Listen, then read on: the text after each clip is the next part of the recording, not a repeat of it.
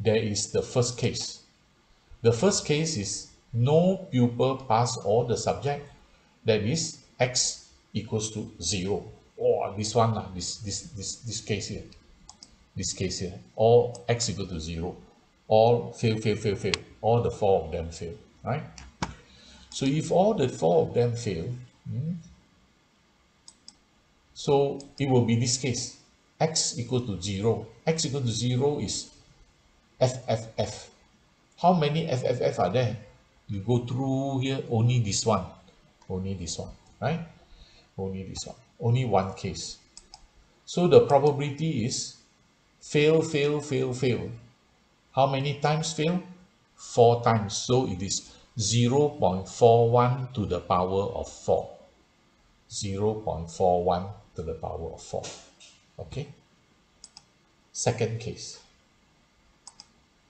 Okay, second case here.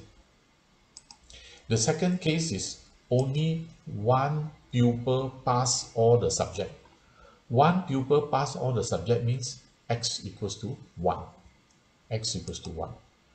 Now x equals to 1, there are 4 cases. Okay, 1, 2, 3, 4. 4 cases. Listen carefully. What are the 4 cases? Success, fail, fail, fail. Fail, success, fail, fail. Fail, fail, success, fail. Fail, fail, fail, success. Does this ring any bell? What does this SFF, FSS, sorry, FSFF, FFSS, what does this remind you of? What does this remind you of? This remind you of arrangement of 4 objects. Out of these 4 objects, 3 of them are identical.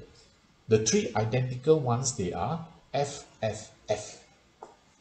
So you see that we have here FSFF, FFSF. Now these are the arrangement of 4 objects, of which 3 are identical. So if you count them, the number of ways of arranging them, it is actually 4 factorial divided by 3 factorial divided by 1 factorial. This is for 3 identical objects. But if you look at this number, 4 factorial divided by 3 factorial is actually 4C1. And the value of 4C1 is 4. The value of 4C1 is 4.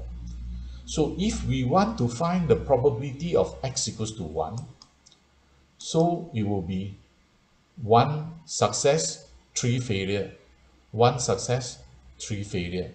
That means 0.59 one time. 0.41 we have 3 times. And how many cases are there? There are altogether 4 cases. How do I know 4 cases? Now, I count here already. 4 factorial divided by 3 factorial divided by 1 factorial. Answer is 4C1, answer is 4. So, next time you want to find the probability, no need to draw the tree diagram. You just write like that. Probability of x equal to 1, 4C1, success 1 time, failure 3 times. And you will get the probability of x equals to 1. Any questions so far? No, teacher. No question.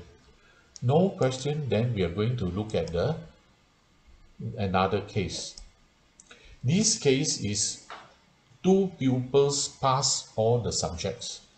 2 pupils pass all the subject means x equals to 2, because x is the number of pupils that pass all the subjects. So you want 2 pupils pass all the subject means you want x equals to 2.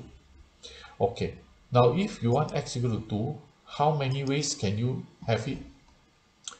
Oh, that means you want x equals to 2, that means you must have 2 success and 2 failure. 2 success is SS, 2 failure, FF. Then how many cases are there for x equal to 2? I count SFSF, SFFS, FSSF, FSFS, FFSS. So altogether there are 6 cases. Now, is there any shortcut to find how many cases are there? Do I need to always list out like this, then look at the at the tree diagram to find how many cases? No need to look at the tree diagram to find out how many cases are there. All you need to do is, these are four objects, and two of them are identical, another two also identical. So we use 4 factorial divided by 2 factorial, 2 factorial. This 2 factorial is for the S, this 2 factorial is for the F. So in this way, I can count the number of cases where X is equals to 2. And this number 4 factorial, 2 factorial, 2 factorial is actually 4C2. Although it is in permutation, it is arrangement of identical objects. But this number in permutation is similar to the number in combination. And this number is 4C2. So I use my calculator, I get 6. If I use the identical permutation, it's also 6. So in order to find the probability of x equals to 2, I write down, success 2, 0, 5, 9, 0, 5, 9, 2 success. 2 success means 2 failure, 0 for 1, 0 for 1. How many cases like this? From my calculation here, there are altogether 6 cases. So I use 6 times 2 success, 2 failure. 6 times 2 success, 2 failure. And what is it equals to? Is equals to 4C2. The number of ways is 4C2. Success is 2 times. If success 2 times, failure must be 2 times because the total 4 times. So next time, you don't have to go and add up all the probability here. You just write down 4C2, success 2, failure 2, and you will get the answer. Any questions so far?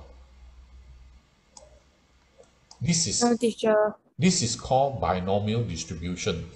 The distribution of probability according to the discrete random variable is called the binomial distribution.